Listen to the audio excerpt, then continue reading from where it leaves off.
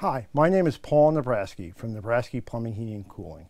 And in today's series, we're going to talk about basic steps you can take if you have no heat in your home.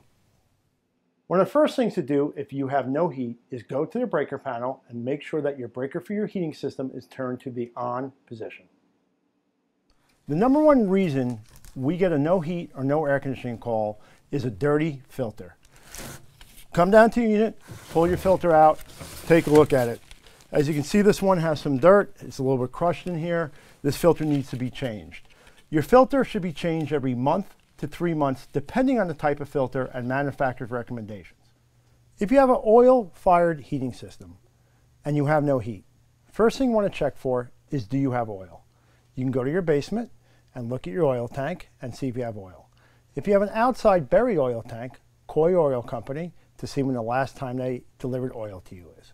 If you have a propane heating system, finding out if you have propane will also work. If you check that you have oil, the next thing I would do is go to your heating system.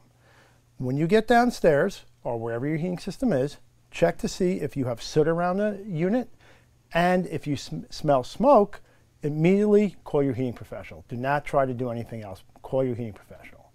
If there is no smoke and no soot, the unit comes with a red reset button. Hit that reset button once and only once. Once you hit the red reset button, if the unit stays fired and runs, your heating is now working. If it does not stay running, you need to call your heating professional. One of the easiest things to check if you have no heat in your house is your emergency switch shut off. Most of the time they're located at the top of the steps, as is in this house. Simply see if it's off, turn it back on, wait a few minutes and you should have heat.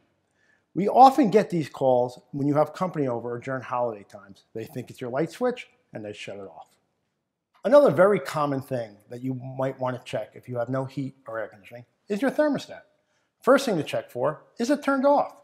If it's turned off, simply turn it back to the heat or cooling position. Second thing to check for, did your kids or your husband or your wife lower the temperature? If that's the case, just turn the temperature back to where you would like it. Another important thing, especially if you have a programmable thermostat, are the batteries bad?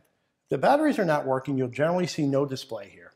All you do is pop the cover. Most of them pop fairly simple, and inside is your batteries, and replace your batteries.